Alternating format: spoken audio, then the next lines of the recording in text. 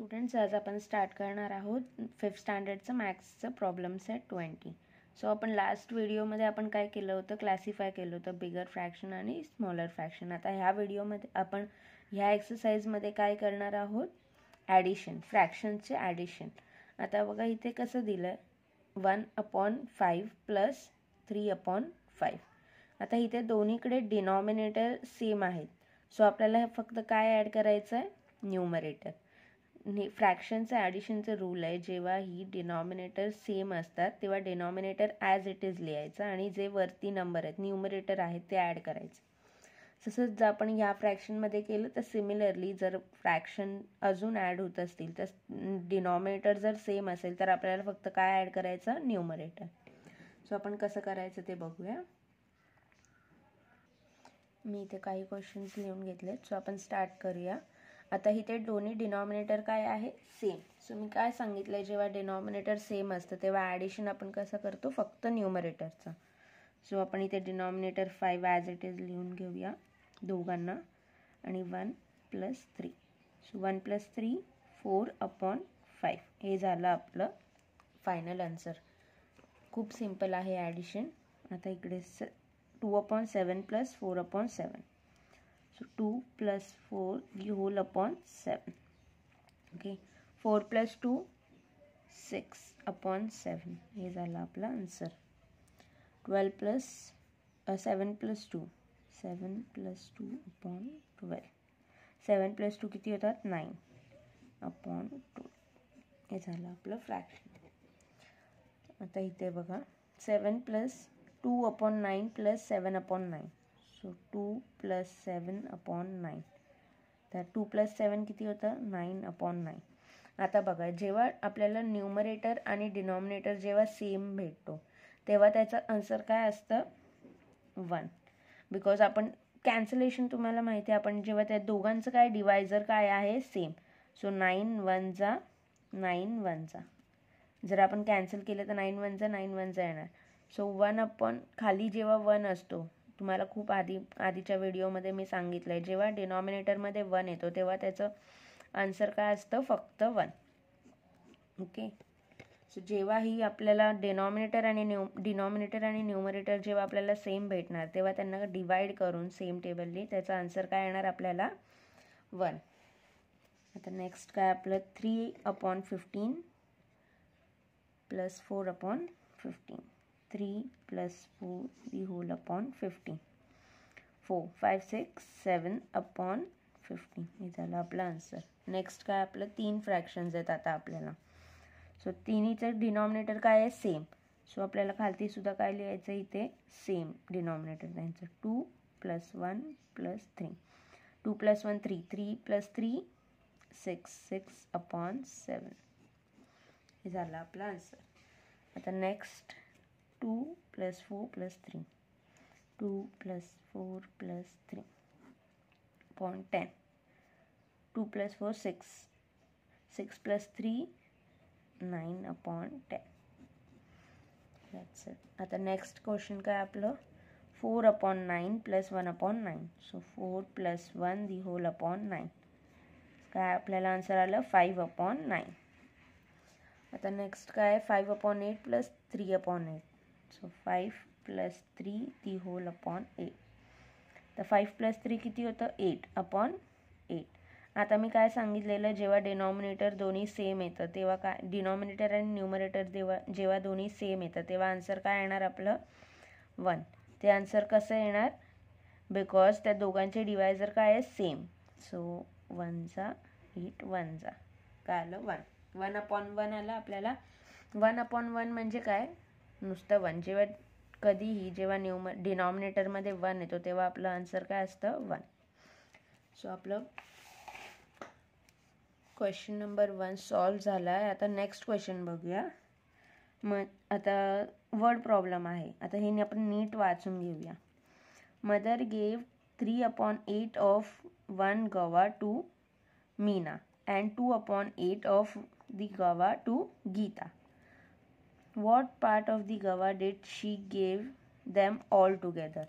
आता आपल्याला काय फाइंड आउट करायचं आहे, मदर म्हणजे आई आहे, तिने ना तिच्या 2 मुली आहेत. सो तिच्या मुलीला एक मीना नावाची मुलगी आहे, तिला 3/8 पार्ट दिला तिच्या गव्हाचा. गवा म्हणजे काय, पेरू. आणि 2/8 पार्ट दिला गीताला. आता आपल्याला काय फाइंड करायला सांगितलंय, व्हॉट पार्ट ऑफ दी गवा did she gave them all together. म्हणजे त्या पूर्ण गव्हाचा किती पार्ट तिने मुलींना दिला आहे तिच्या. ओके, तर ते कसं करायचं आपण फाइंड करूया. तर मीनाला तिने किती दिलं होतं, 3/8 पार्ट आणि गीताला 2/8 पार्ट. जर आपण या दोघांना टोटल करू तर आपल्याला टोटल पार्ट कळेल की तिने केवढं त्या दोघींना दिलं होतं पूर्ण गव्हामधलं. ओके, सो आपण काय करायचं, ॲड करायचं. 3/8 plus 2/8. So 3 + 2 3 + 2 the whole upon 8 झालं 5/8.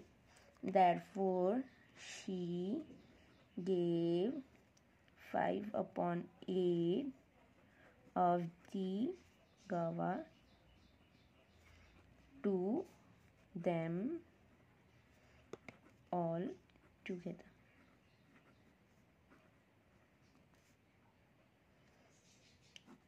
हे झालं आपलं फायनल आन्सर. सो आपलं क्वेश्चन नंबर 2 सुद्धा सॉल्व्ह झाला. आता 3 बघूया काय आहे. खूप सिम्पल आहे. जर आपण वाचून घेतलं वर्ड प्रॉब्लेम, आपण जर नीट 2-3 वेळा वाचून घेतलं तर आपल्याला खूप सिम्पली आपण सॉल्व्ह करू शकतो ते. आता 2 काय, नेक्स्ट काय question, main question 3. The girl of standard 5th cleared 3/4 of a field while the boys cleared 1/4. What part of the field was cleared altogether? Okay, so आता आपल्याला काय फाइंड करायचं आहे. एक गर्ल्स आहेत 5th स्टँडर्डच्या ज्या गर्ल्स आहेत त्यांनी 3/4 पार्ट म्हणजे 3/4 पार्ट फील्डचा, म्हणजे जे ग्राउंड वगैरे काही असेल कुठलंही फील्ड, ते त्या लोकांनी क्लिअर केलं आहे. आणि बॉयजनी किती केलं आहे, क्लीन केलं आहे. क्लीन म्हणजे त्यांनी साफ केलं आहे ते. आणि बॉयजनी किती केलं आहे, 1/4 part. So what part of the field was cleared all together. म्हणजे आता त्यांनी टोटली दोघांनी बॉईज आणि गर्ल्सनी मिळून किती पूर्ण तो फील्ड क्लिअर केला आहे, क्लीन केला आहे ते पाहायचं आहे आपल्याला. सो आपल्याला क्वेश्चनमध्ये काय, गर्ल्सनी किती क्लीन केलं आहे, 3/4 पार्ट आणि बॉईजनी 1/4 पार्ट. आता ऑल टुगेदर आपल्याला क्वेश्चनमध्ये म्हटलं. ऑल टुगेदर म्हणजे काय, आपल्याला एकत्र. सो टोटल मीन्स काय, ॲड. मी तुम्हाला लास्ट व्हिडिओमध्ये सुद्धा सांगितलेलं ऑल टुगेदर, सम, हे सगळ्या गोष्टी आल्या ना तर आपल्याला काय करायचं, ॲड. आता ऑल टुगेदर म्हणजे काय, ॲडिशन. सो आपल्याला हे ॲड करायचं आहे. 3/4 प्लस 1/4. सो 3 + 1/4 = 4/4. आता मी तुम्हाला काय सांगितलेलं, जेव्हा डिनॉमिनेटर आणि न्यूमरेटर सेम येतं तेव्हा त्याचा आन्सर काय येतं, 1. सो कसं, त्या दोघांचे डिवायझर काय आहे, सेम. सो ह्याला जर आपण 4ने डिवाइड केलं आणि ह्याला पण 4ने डिवाइड केलं तर आपल्याला आन्सर काय येणार, नेमका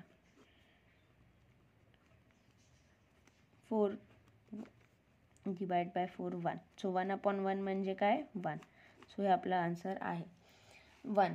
म्हणजे आपला आता फायनल आन्सर आपण कसं लिहिणार, आता त्यांनी 4/4 आलं म्हणजे दोन्ही सेम आहे ना, 1 आलं. सो त्यांनी पूर्ण एंटायर फील्ड काय केली, क्लीन केली. सो ऑल टुगेदर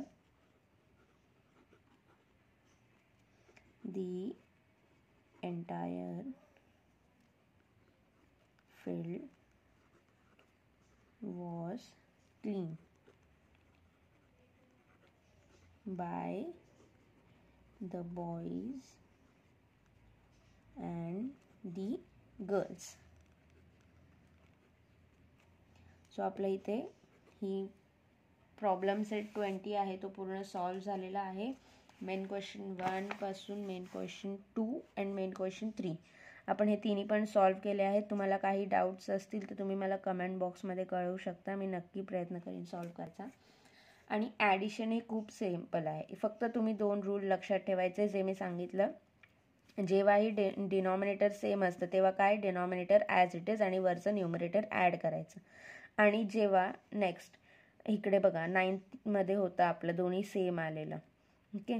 सो जेव्हा क्वेश्चन नंबर 9मध्ये 5 + 3 काय होतं 8/8. ते आपण काय केलेलं तेव्हा, बिकॉज दोन्ही डिनॉमिनेटर आणि न्यूमरेटर जेव्हा सेम येतात त्यांचं डिवायझर काय असतं सेम.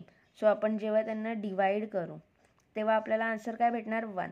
सो नेहमी जेव्हा डिनॉमिनेटर आणि न्यूमरेटर जेव्हा सेम येणार तेव्हा आन्सर काय येणार आपल्याला 1, हे लक्षात ठेवायचं. ओके, व्हिडिओला लाईक करायला विसरू नका आणि चॅनलला सबस्क्राईब केलं नसेल तर नक्की सबस्क्राईब करा आणि थँक्यू व्हिडिओ पाहण्यासाठी.